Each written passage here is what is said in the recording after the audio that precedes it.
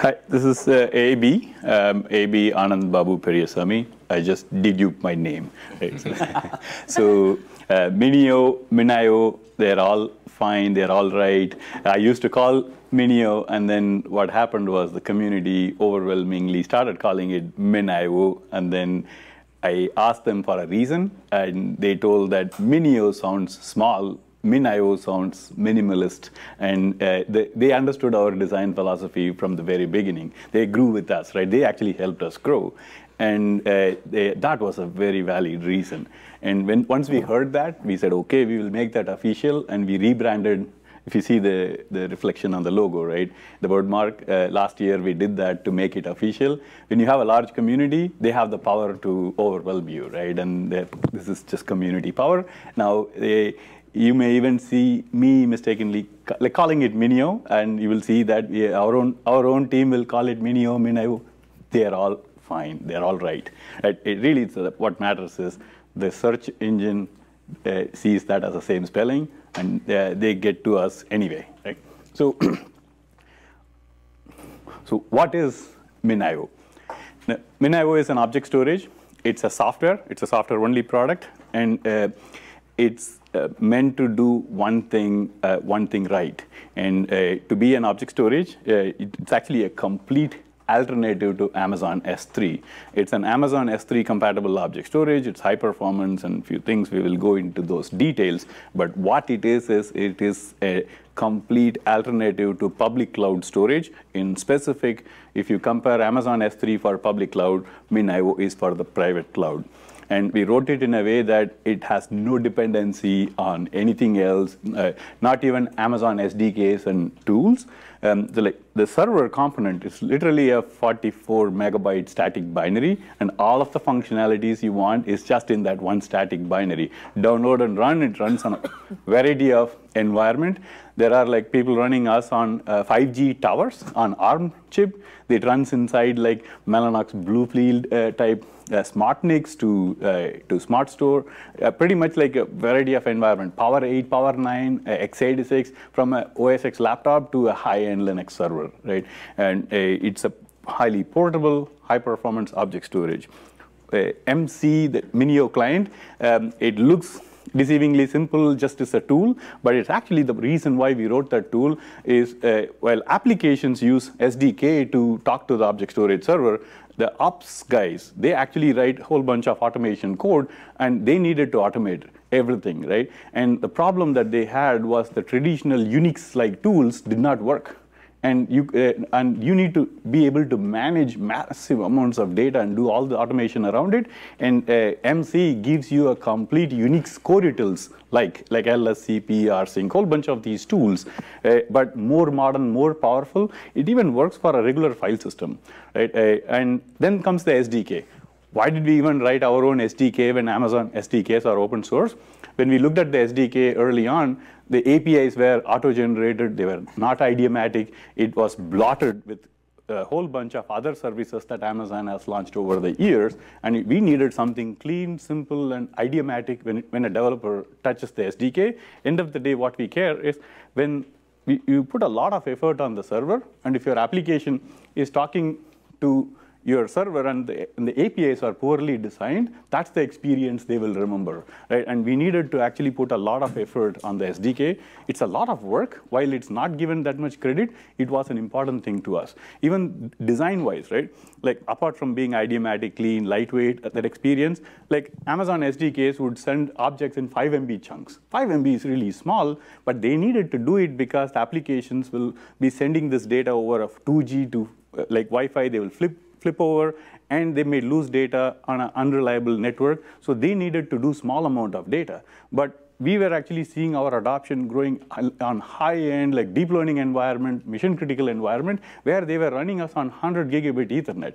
You don't want to be chatty 5 MB chunks. It would actually optimize itself automatically to 128 MB chunks. So there are many reasons why we need the private cloud, while it looks like public cloud, is actually quite a different beast. And we needed to actually put our focus on private cloud and give them that class of object storage with no dependency on anybody else, and that's what it is.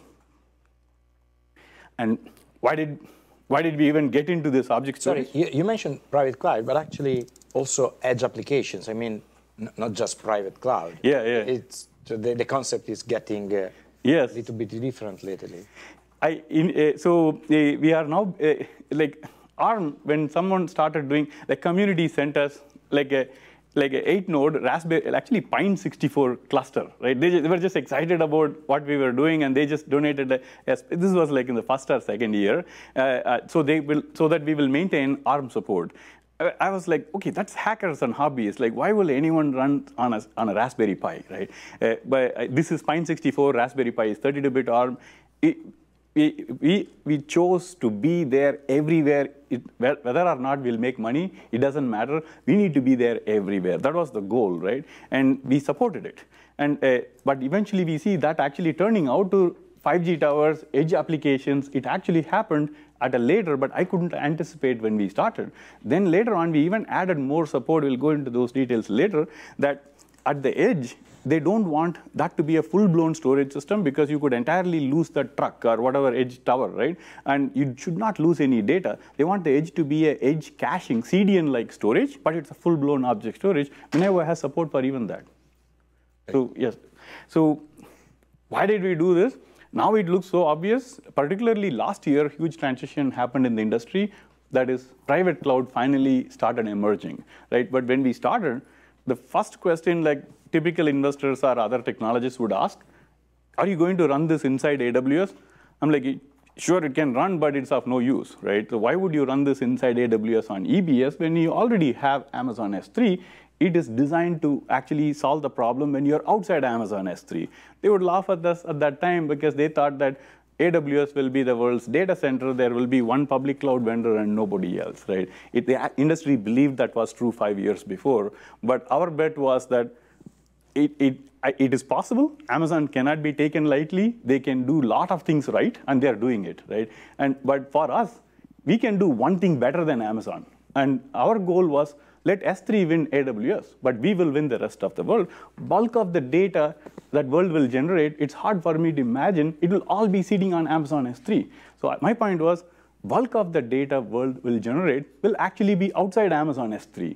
And that's the market we need to win. And thanks for Amazon to opening up the market, right? The market outside of us was all SAN and NAS. The enterprise market, they didn't get it. So our focus was, we knew that the world will produce incredible amount of data. We knew that 10 years from now, this problem will actually only compound and grow bigger and bigger. If you built a powerful brand, it's here to stay. And everything that you see in the market today, like meaning back in 5 years, they were all enterprise SAN, NAS type storage systems. They had no understanding of what was about to come, and that was our opportunity, right? That's why we got into that market. And our thing is, we don't want to be just yet another object storage. This is something we heard commonly when we, in the first couple of years, we thought it was a solved problem. Why yet another object storage? And if it was just yet another object storage that I can do this better, we had really no good reason to do. Just being marginally better, it's actually a brutal market to be in a market where there are many players, and one is like slightly better over the others. That was not the idea at all. I actually saw that the opportunity was that everybody else out there essentially came up with a hardware appliance, or they took a traditional file system design, a really textbook theory, and then added a S3 API on top. They did not understand this market fundamentally, right? What I saw was, this is actually a complex problem. It looks like complex, but the fundamental thing was that it was not complex at all. I saw that this was an easy problem. When you find an easy solution to a complex problem, that's when you can build a real business. For me, that we saw that this was an opportunity for us, that everybody thinks this is hard, but it's actually not hard. If you have tried MinIO before, you will see that MinIO fundamentally is a web server. It's really a web server with all the storage functions like erasure code, bitrot, encryption, whatever. They are simply web handlers. It runs as the heart of MinIO is a web server. If that's the case, it's really, and it's also stateless web server. That's why a distributed MinIO, you can crash, you didn't lose any data, and it's simple. For me, now I know that because it is so simple, I can grow fast, I can take over the market. And for me, the important thing is that this is a market that will consolidate, right? This is a winner take all. We knew that if you are marginally better, you still go home with nothing. And we saw that everyone thinks that it is a hard problem. We saw it was a simple problem. And we are open source, right? They can just copy our code, see everything, but they can't. Why are they not copying our code? You will see by now, many of these storage vendors are actually using our product inside their product. But the problem they fundamentally have is the mindset issue. That was, for me, an advantage. If you talk to a file system guy, they always think that everything is a file system problem. Somehow the storage engineers, the developers behind these storage systems, they like to do complex things. They take great pride in building kernel systems. For them, they look down upon user space programs. User space engineers, they look down upon application developers. They don't understand that the application developers destroyed the traditional enterprise IT. A bookseller, Amazon, turned out to be a better infrastructure player because they understood the problems better. Google or Facebook, like from WhatsApp to name it, the application developers understood the problems at scale. Why? Because they had a different mindset. That was the advantage we had, right? And we knew that when we mature, we will look nothing like any other object storage vendors. And if we stick to our focus, when we start, last 5 years, right? Community will ask, why not Swift API? Why not like NFS? Can you add NFS? Customers ask all the time. I will tell them, I can add NFS. I can add file system API. We actually know how to build a file system because we build Gluster. But the truth is, if I add a file system API to MinIO, I will give you a mediocre object storage and a terrible file system. Do you want that? Right? The goal of MinIO is I will give you one thing really, really well. The strength for us is it's not like we are smarter engineers than others. Everybody has access to the same talent pool. The strength we have is focus. If you focus on just one thing, even Swift API, I asked the community, pick one, Swift API or S3 API. And it's very easy to answer, right? They said S3 API, then you have the answer, right? That focus, that relentless focus of that minimalism for us is not less or more. It's actually a perfect quantity of something. If you remove something, if it becomes incomplete, put it back. If you add something, if it is excess, you remove it. We always tell even the community when they submit improvements, if you remove something, your patches will get through faster than you added a new feature. When you say that it's a web server, is it like based on Apache? Like what kind of web server is it? Okay, so that's a good question, right? First, why is it a web server? Look at the S3 API. They are simply REST APIs, right? And if you hired an average developer today to ask, write a web application, ask this average web developer, and even an intern, PHP or Node.js, and ask this girl, can you write me a simple Dropbox-like interface, right? They know how to solve this problem. It's simply they will have a file uploader package, and they know how to do this. What they will do is take a standard web server and then write these web handlers, and the application will go live next day, right? That's pretty much what happened at Amazon. They understood that this is nothing to do with Fiber Channel or Ethernet or any of these. This is storage is a web service problem. Now, what web server we are using? Web server itself has become a commodity. Every programming language has a package, HTTPD package. You just simply import it. So, yeah, in MinIO's case, it's actually not Apache. It's actually Go language. It's written in Golang. It's simply a Golang HTTPD server. Okay. So,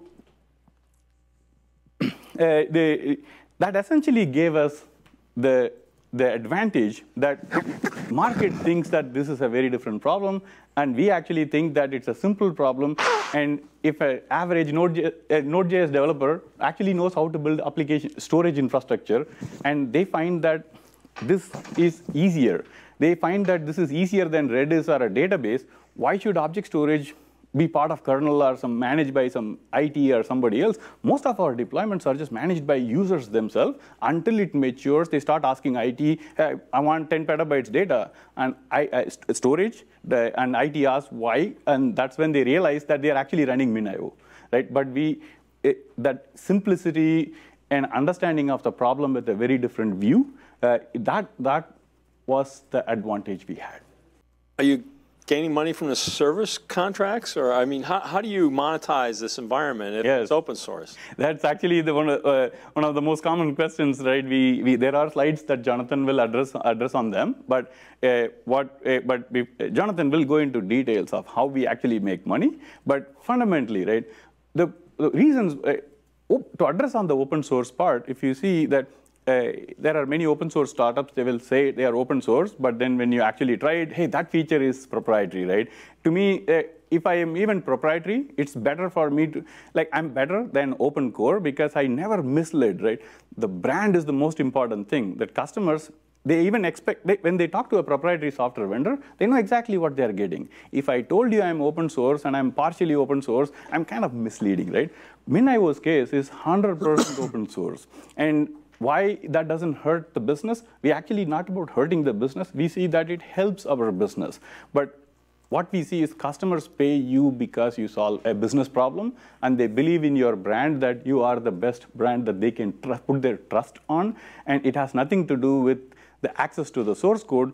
Actually, the idea of holding customers hostage with the license key, I think those days are over, right? Today is about they trust that you are the brand that they want to put their business trust upon, because data is the heart of all modern enterprise, and for them it's hugely risky to take some proprietary vendor. Even the large enterprise like storage vendors, I don't want to name anyone, but you will see even they have killed and iterated their products multiple times. Startup or not, customers see that open source is the best trust that they can have. And also, what is the best escrow? GitHub, right? The world has changed, and open source has turned out to be a huge advantage for us. And if we believe in it like completely, it should be completely open source, and we are.